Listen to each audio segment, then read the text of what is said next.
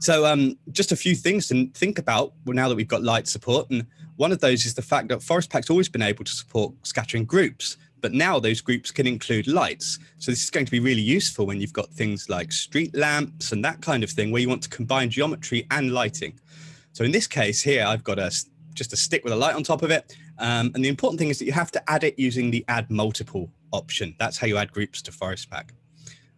Another nice thing for Corona users is that you can actually use forest color in the text map slot to randomize the lights per instance. So not only can we scatter lights with Corona, we can randomize them. And another nice bonus for Corona users is that Light Mix works with lights scattered with Forest Pack.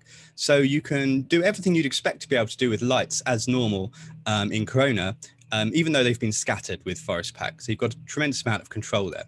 Now, V-Ray, you can do this too, but you do have to instantiate the lights first using Forest Tools. So there's a limitation there at the moment that we need a little bit of help from Chaos Group to get around. So this is our big news, but there's a lot more as well. So in addition to this, another handy thing that we've got in Forest Pack 7 is the ability to color correct entire scatters.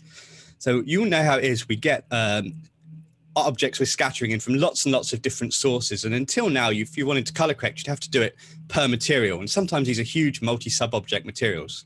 So what we've got now is one global set of controls in the materials rollout that lets me change every object that's in this Forest Pack system. So for example, I can come in and I can shift the hue around like so. And it's going to change it quite abruptly to show off how this works.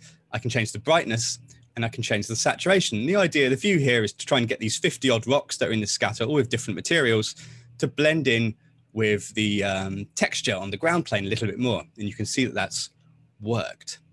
So to take another example though, what about if we have trees? These trees are a little brown for my taste for this scene, so we want to shift them so that they're more green. That's easy enough with this color correct, but of course that's color corrected the trunks and the cones on the branches and everything else.